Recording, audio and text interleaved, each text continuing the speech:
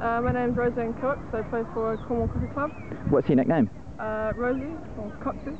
Cool. Who's your favourite player and why? Probably Mitchell Johnson from the Aussie team. Probably just a similar player to me, just the lower order batsman. So. Cool. What's your most memorable moment playing cricket? Probably my debut for Hearts. I got 4 wickets, so it was pretty cool. Awesome. What's your most embarrassing moment playing cricket?